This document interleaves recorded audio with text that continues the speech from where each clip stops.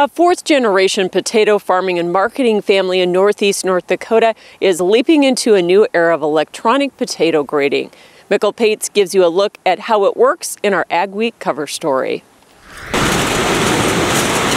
A sophisticated new photographic grading system is allowing this family to use their labor more effectively. I think the big thing is they're gentle on product. The Hall family of Hoople, North Dakota has been in the commercial potato business since the 1930s.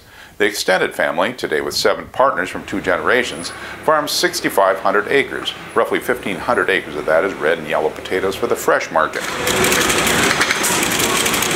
This fall they installed a multi-million-dollar optical grading system. I would say it was a little scary to be the one to pull the, to take that jump or take that leap. It uses cameras to sort potatoes individually. It's taking about 80 pictures per potato. Similar systems are used for other produce like apples and cherries, but this is the only one in the region for potatoes and one of the very few of this style in the world. In fact, the system is so new that there was no grading map for evaluating potatoes.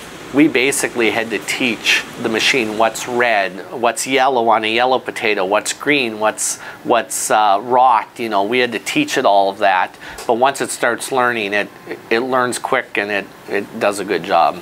The Hall Spectrum system, made by the compact Tomron companies, can sort up to 1,700 potatoes a minute, or about 120,000 per hour. It's much more accurate and efficient than the optical sorting system that they'd installed about 10 years ago. Plus, the new system also weighs and sizes the potatoes. The Halls say that they like to keep up with technology.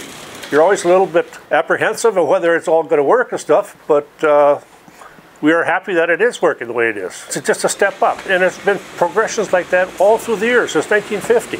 So it's a big investment, but the Halls are betting on technology to increase quality for their customers in this generation and the next. For Ag Week, this is Mikkel Pates at Hoople, North Dakota.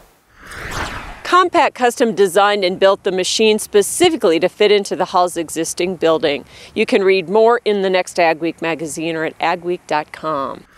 Thanks for watching Ag Week on YouTube. Be sure to like and subscribe for more content. We post new videos every Saturday.